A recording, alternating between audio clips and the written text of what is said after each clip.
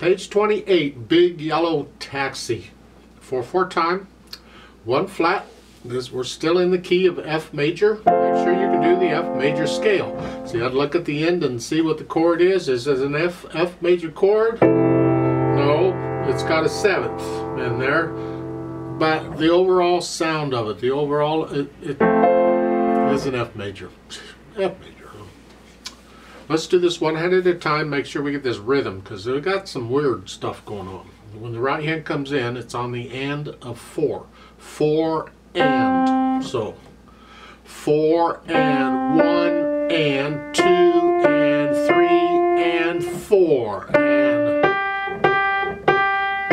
3 and 4 and 1. That's for 4 counts, so you can recover.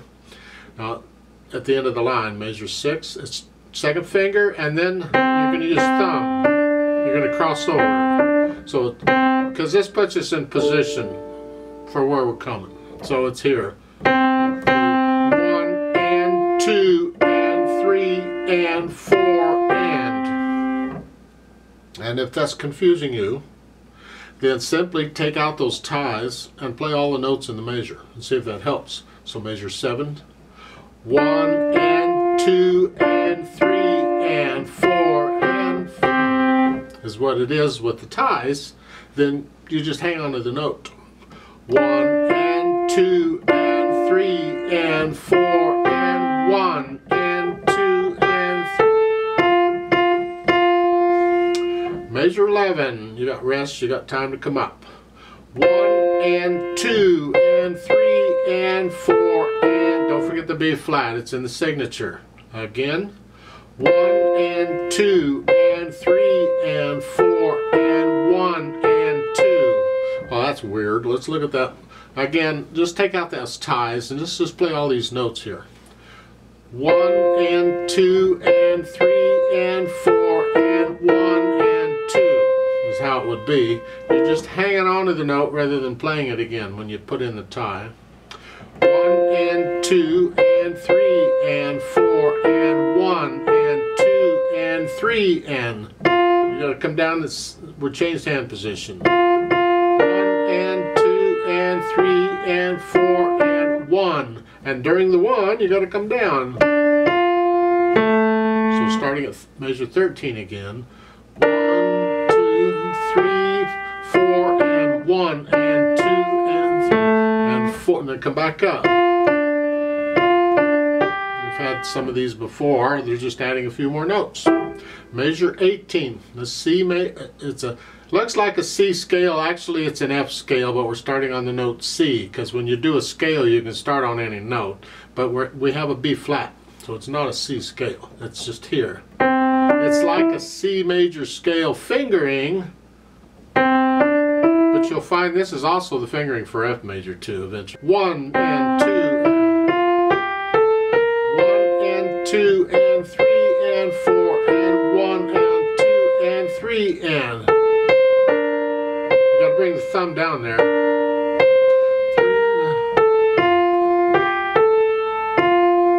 Let's go on over to measure 24. You're here, 1 and. My thumb's playing all this, but we're going to do this. And I would prefer on the last note, if your hand's big enough, use 3. Here, 3, 1.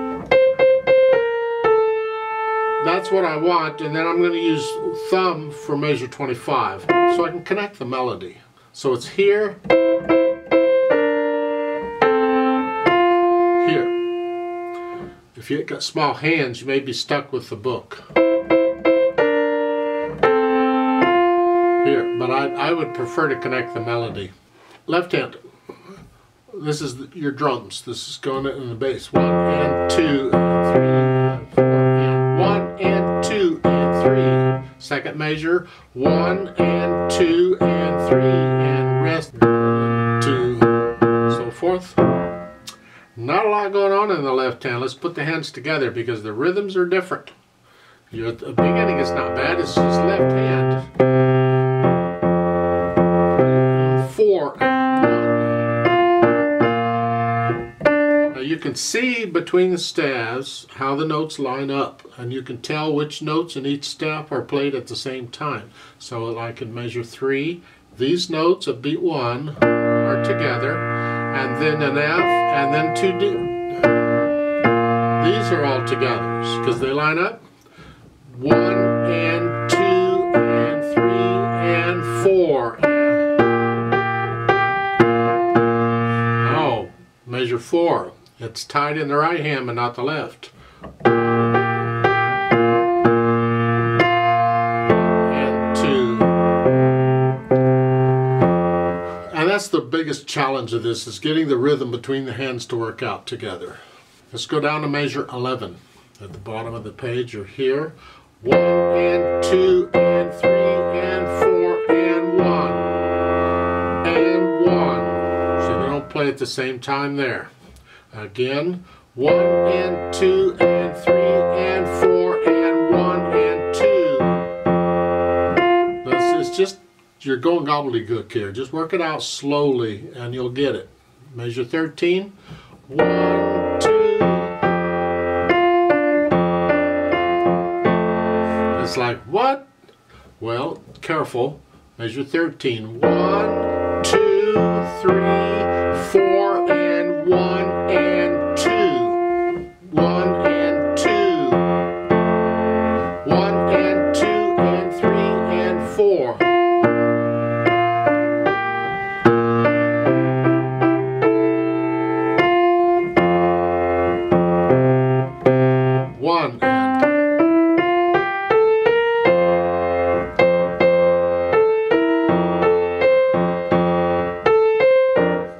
What I hope you don't do is simply wait until I play it for you.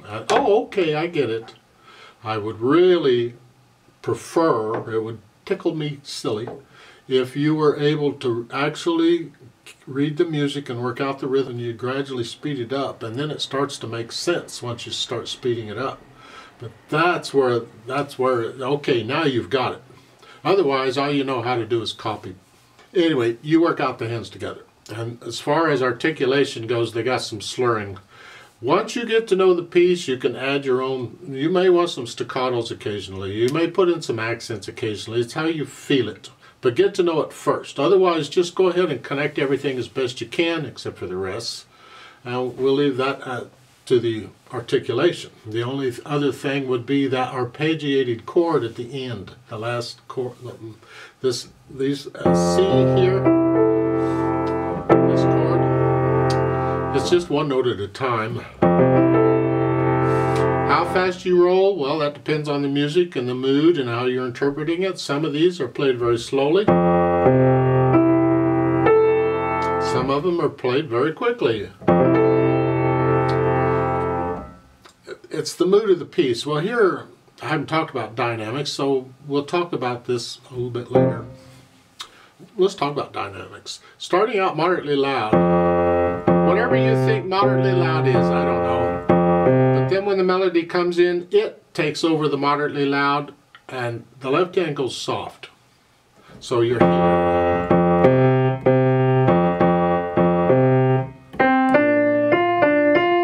So this comes in, and this is soft.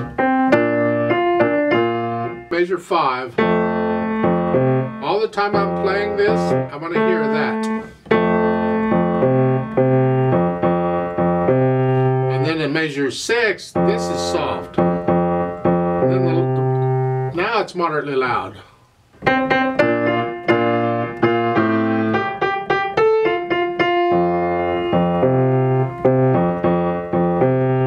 Measure 11, now you're soft. That's here. Left hand is very soft. And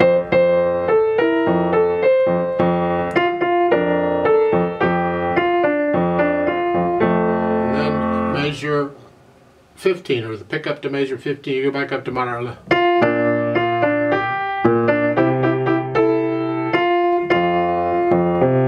And then this measure 18, you start that moderately loud and you're going to go up to soft. You get softer as you go up. I do it like a beat at a time. So you start moderately loud, just soft. Ba da da da da. I feel it like a beat at a time. And the left hand now is very soft.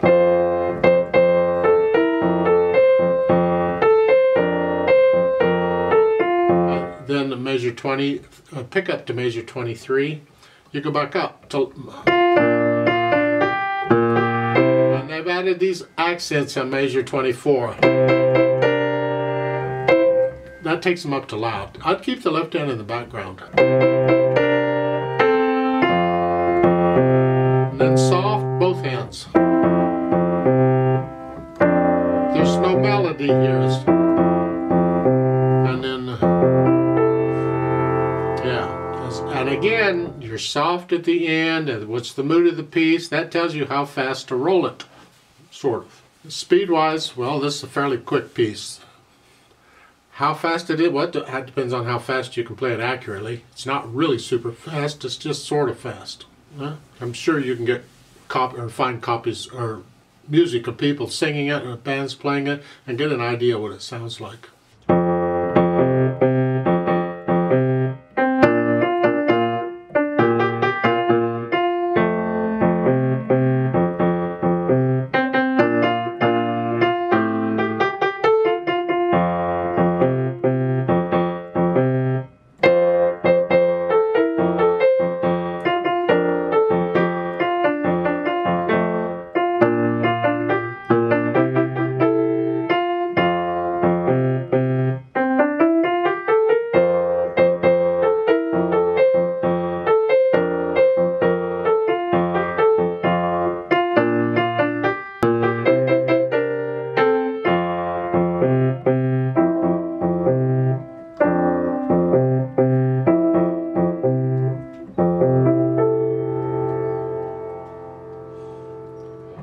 They've added pedal at the last measure. If you want to pedal it, go ahead. Go ahead and push the pedal down right after you play the first note in that chord. And lift the pedal with the hands. I don't use pedal on that kind of a situation because I didn't use pedal anywhere else. I'm not going to use it here either. But you can if you want to. That's part of interpreting the music. And I haven't talked really much about these fermatas. Like at the end of this, how long do you hold them?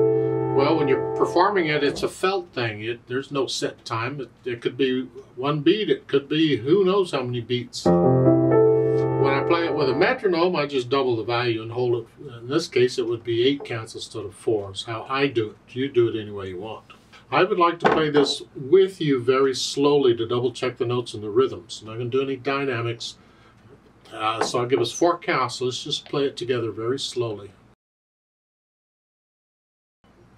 1, 2, ready and go. And 1 and 2 and 3 and 4 and 1 and 2 and 3 and 4. 1 and 2 and 3 and 4. 1 and 2 and 3.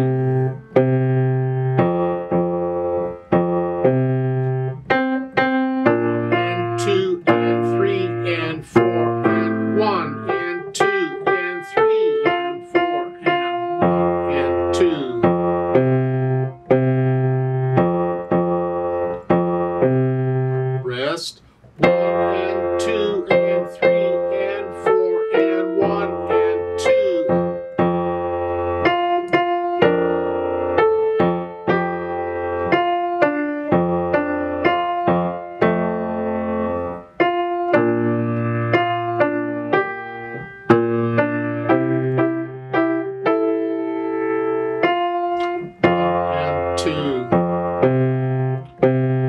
One and two.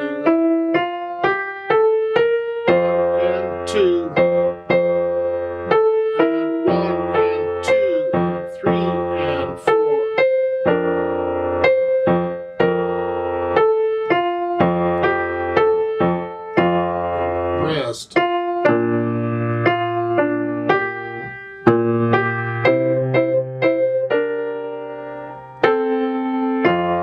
Two.